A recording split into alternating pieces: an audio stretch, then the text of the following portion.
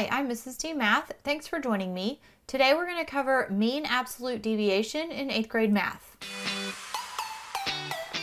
Finding the mean, or a measure of center, is using a single number to describe a data set. And we've found the mean in the past where you're finding the average of the data. The mean absolute deviation, or MAD, is a measure of variability or a single number to describe the spread of a data set. So let's go through the steps here because it is kind of a big process. So first we want to calculate the mean of the data set. So if I'm first going to find the mean, I'm going to add all my numbers together. And we can use a calculator to make this a little quicker. I get 112. And then I want to divide that by the total number of digits in the list. And in this case, there are 8. And 112 divided by 8 equals 14. So I know the mean of this data here is 14. Now the second step is where we have to use that mean and find the distance between each of the data values. So this is where the absolute comes in, because we know that absolute value means the distance from 0 on a number line. So in this case, when we're finding the absolute distance between the data value and the mean, we want to know what is the distance between each of these numbers in the list and our mean. So the distance between 14 and 14 is 0. The distance between 12 and 14 is 2. 13 to 14 is 1. 14 to 15 is 1. 12 to 14 is 2. 0. 17 to 14 is 3. And 15 to 14 is 1. Now, because it's absolute value, our distances are always going to be positive.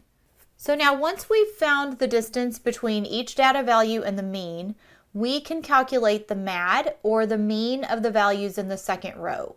So we're going to now add up all of those numbers that we just found as far as the distance, or the absolute, between the two.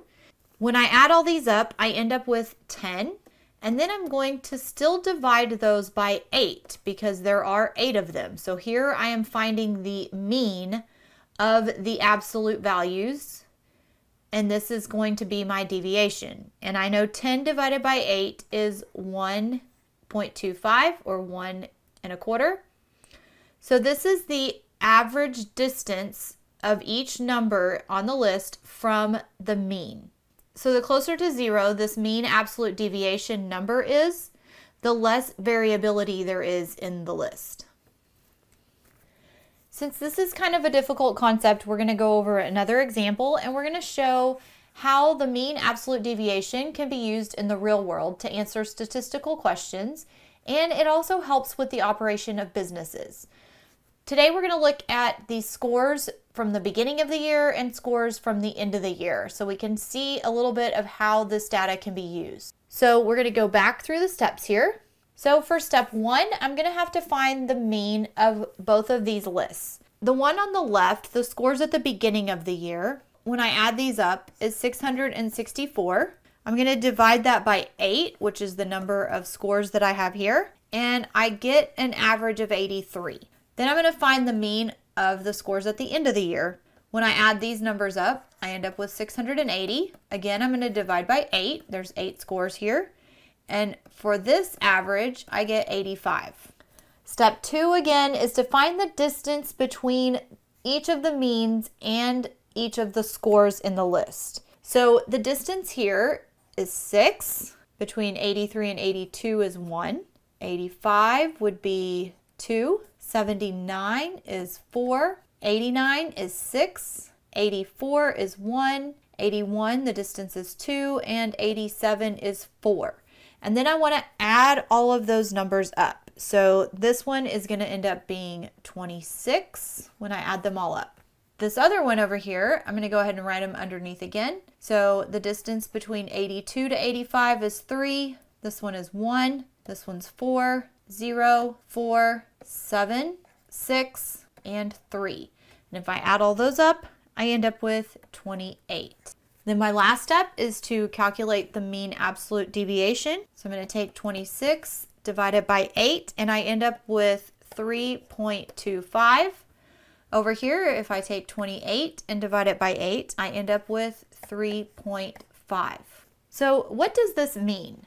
This data can show us that the variability from the average or the mean was greater at the end of the year, but the mean did increase. So the average score increased here from 83 to 85. If I look at the mean of absolute deviation, I can see that it was actually closer to the mean of 83 at the beginning of the year than it was at the end of the year.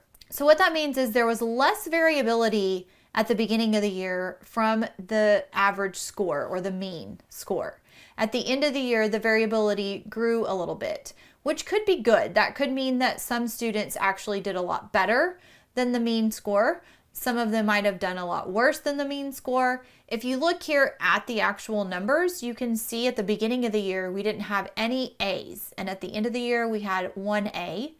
At the beginning of the year, we also had 2 C's, and at the end of the year, we only had 1. So just because the mean absolute deviation is larger doesn't mean that the data is bad, but it does mean that at the beginning of the year, everyone was a little bit closer to that average score than they were at the end of the year. You can also use a spreadsheet if you're in Excel to put in a formula, and it will calculate the mean and the mean absolute deviation for you. We're not going to cover that in this video, but it is something that's possible. And so if you end up needing to use this in the future in a business or something in the real world, you can use the data in a spreadsheet to find or calculate the average for you. So this was a difficult concept, but it does just take some time to calculate the mean absolute deviation in 8th grade math. Thanks for joining me. I'm Mrs. D Math. Have a great day. Bye.